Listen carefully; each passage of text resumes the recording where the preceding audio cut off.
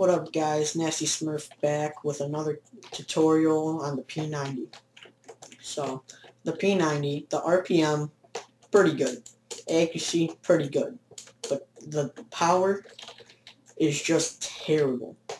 When you measure the power, when you compare the power of the AK-47, M4, those types of guns, the P90 has 1/4 of the same damage, which is very terrible. But the accuracy is pretty good on this gun. I think it has one of the better accuracies besides for snipers, but when you think about the clip, that makes it even better because the clip is pretty big because it has 50 to 100, so you can take your time if your opponent has bad accuracy from long range. But the recoil and spray pattern is pretty hard to manage on the P90 from long range. So I wouldn't consider this gun, but if you like it, you can go for it, try it out, but I wouldn't consider it. Now, the RPM is pretty fast. Something else about it I like is rushing with it, because you can just spray and spray with this gun. And the reload time, it is pretty fast, not one of the faster reload times, but it is pretty fast. That's something else I like about it. It's fast reload, all that kind of stuff. Something else, the accuracy, back to the accuracy. The accuracy on it, the spray pattern is hard to manage from long range, but if you try to tap fire, 1 to 3 bullet tap fire will help you. I wouldn't consider spraying from medium range, but I am right now just showing you what the spray patterns are, and as you can tell, they're not that good. They're hard to control. Like, look at these spray patterns. That's 1. There's 2. There's all types of different spray patterns, which is hard to manage on the P90 because there's 3 to 4, I think, or maybe even 5 spray patterns to control, and it's pretty difficult. Like right there, I barely even touched them because the spray pattern was too hard to manage from long range.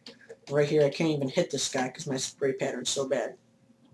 So that's something about the P90 that I don't like, that the spray pattern gets so wide that you won't even be able to hit your opponent if you spray from medium to long range. So I consider tap firing. The only time you should spray with the P90 is if you're really close to your opponent, like I am right there. Like, I'll spray, and then I'll turn around and just keep spraying this guy because I have the ammo, just didn't have the aim there. Something else about it, I like the ammo because it's 50 to 100, so you can take your time with it. You can even go long range if you tap fire. You might get lucky. I'm going to try to tap fire right there. Didn't get him though. See if I can get this guy. Nope. He's hiding. I won't be able to get him. Spray pattern's too hard right there. Close range, easy kill. See what I'm talking about? Long range, hard to get kills. Medium range, need to get used to the spray pattern. And long range and short range, pretty easy to get kills. I wouldn't consider shooting with this gun unless you have over 15 bullets, because it will take over 15 bullets because this gun's damage is so low. Something else is, do not go long range across the entire map, because it is pretty much impossible for you to get a kill. Like right here, I have 11 ammo, and I'm going to try to rush because I won't be able to kill him from long range, because I'm pretty sure it's from 8 to 10 bullets to kill from long range. So I'm going to try to get up, like right there. I'm going to have to pick up an enemy gun. Ran out of ammo. Picking up an M4. M4 might be my next tutorial when I buy it, because I need to buy it. When I level up, I'm going to sell my P90 and hopefully get enough for the M4 to make a tutorial for it. It is my favorite gun in the game, but back to the P90. P90 would actually be my least favorite SMG in the game, because when you compare it to an Uzi, I even think the P90 is best compared to an Uzi, because the damage, the accuracy, the RPM is all pretty much the same on both guns. Also, like, if I might do some tutorials on other SMGs, you'll see the spray patterns are a lot different, and the accuracy and power are a lot different too. But like right there, I'm trying to get some. I'm gonna spray this guy 'cause I just can't get him normal, and this guy's just bad, and got him. But what also I kind of like on the P90, it's got a fast reload. I think it's about 2.2 seconds, if I remember correctly. And if you do the reload glitch, which is holding the left mouse button, which shaves off 0.2 seconds, which would drop it to 2 seconds, which could make a difference in a death or a kill. So keep that in mind if you didn't know about that. Well, that's pretty much all there is to P90.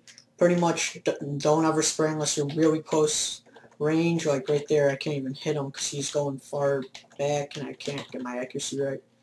Right here, spraying, spraying, spraying. Can't get him because the accuracy is just so bad. So that's all there is to it. Pretty much, don't spray.